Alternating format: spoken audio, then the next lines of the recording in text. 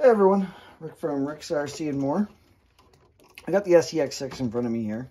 I took it out there the other day, and the steering servos on these with the BEC that's built into your ESC, it's pretty weak.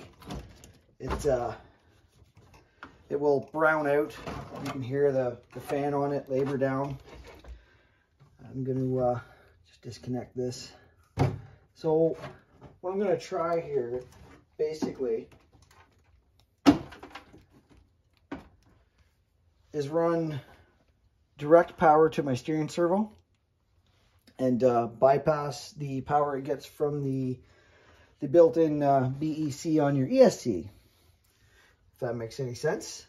This is you could run a aftermarket BEC. You could wire that up to get some more power in.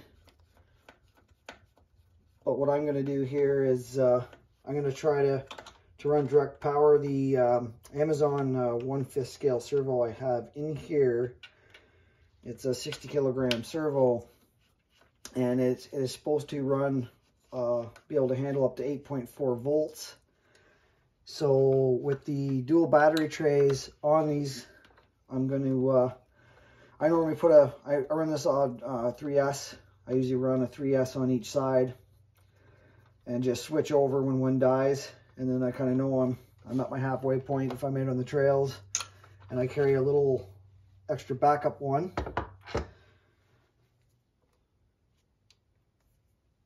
So the idea, I'm going to run a 3S on one side. I'll put a 2S on the other side to directly power the servo and hopefully stop that browning out from happening.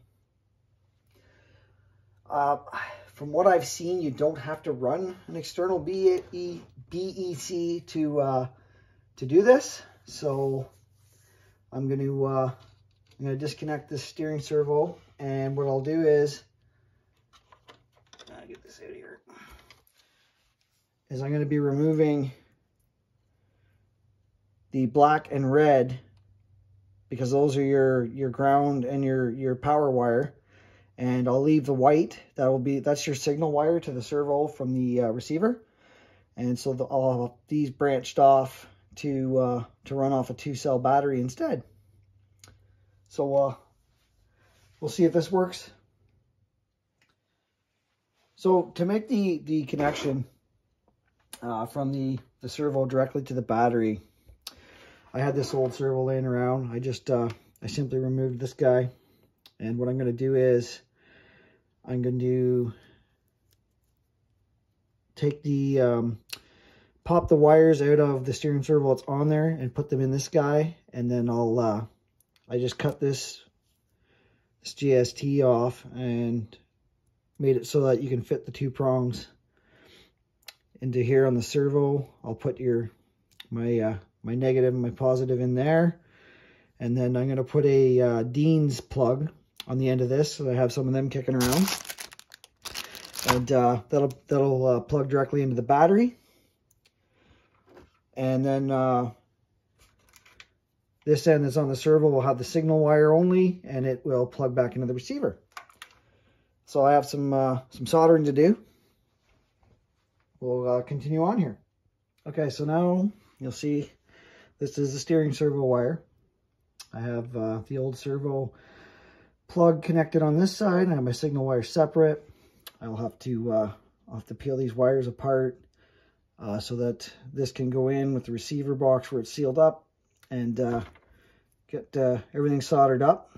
I'll have my negative and my negative on this little mini JST, or whatever these little plugs are.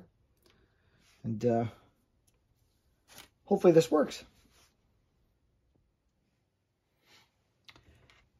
All right, so here's my connector, and then we'll go to the battery, and this end is going to go to the servo wire that's directly going to power the servo. I just made that up real quick. Now these wires are pretty small. I might have to do something a little bit different down the road. We'll see. For now, let's plug this in here. Make sure we're black to black. And then we are going to plug our steering servo back into the receiver.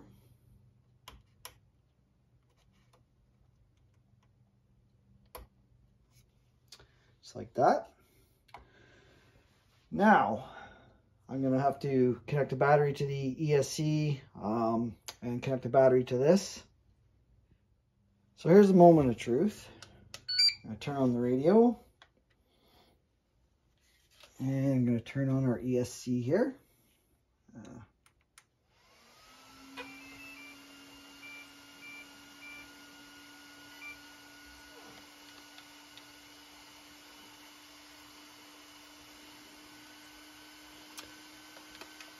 And we have no steering.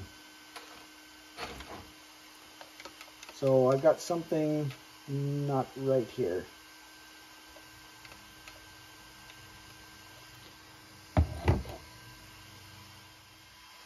Okay, so I wired it up on how I thought it would work, and it wouldn't work. So what you have to do here, it's working now. What you have to do here now is you actually have to, you're going to have to run basically a double ground. If you don't have the ground plugged in on the signal wire, it will not signal the servo. So I just got this into the, once I unplug that other ground, I've got nothing. If I plug this ground back into the battery from the receiver,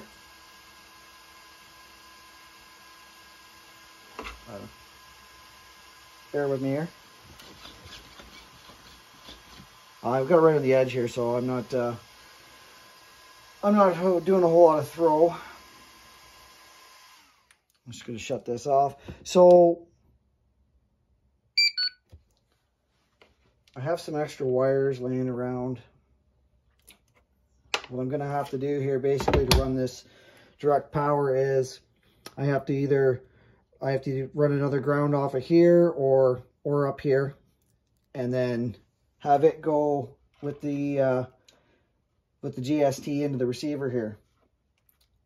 It's a bit of a pain. I wish I had known before I shrink wrap that up. I can make another one of these because I would like to run the ground off of here and not splice in here. I could just solder it right on there. So all right, I'll have to that'll be the next step. All right, so here's my harness. Now I've run this extra ground with an end to plug into the servo lead, because in order for it to work, it's got to have that extra ground. So that's going to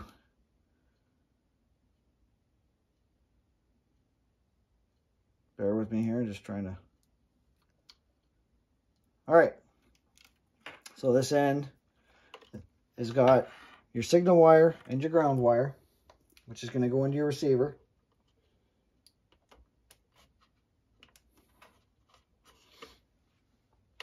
And then you've got your servo wire.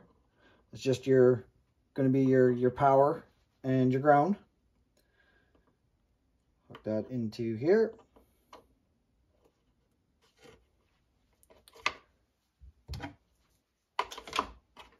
And it's going to go directly to your battery. So now,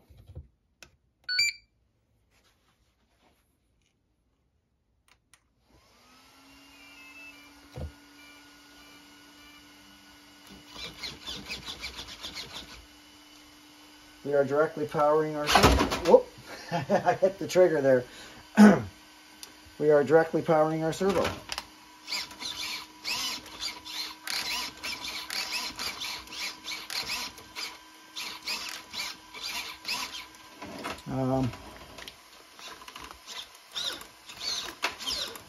Now that servo is wavering there, but you can hear the fan is not slowing down on the ESC.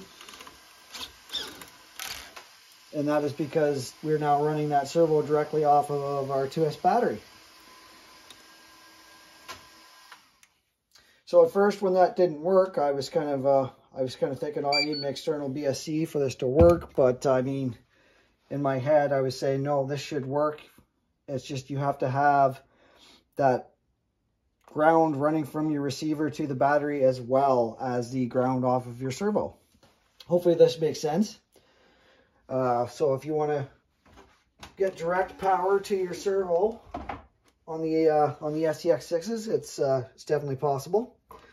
I'm going to tidy up the wiring and everything, and I'll run a 2S pack on this side just to power my servo, because it's 6 to 8 volt, and then 3S on the other side for the power to the ESC and the receiver and whatnot. So hopefully this video helped you out if you're looking to do something like this. I said it does work. There's a little bit of water in there apparently still. It does work well. I'll have to get it out in the trail. Like I said, it shouldn't brown out that ESC anymore, so that'll solve that issue. And this servo would only be getting, I would imagine, 6 volts from the BEC on this, whereas now it is getting 7.4 volts off of the 2S LiPo. So, everybody, get out and enjoy your RCs.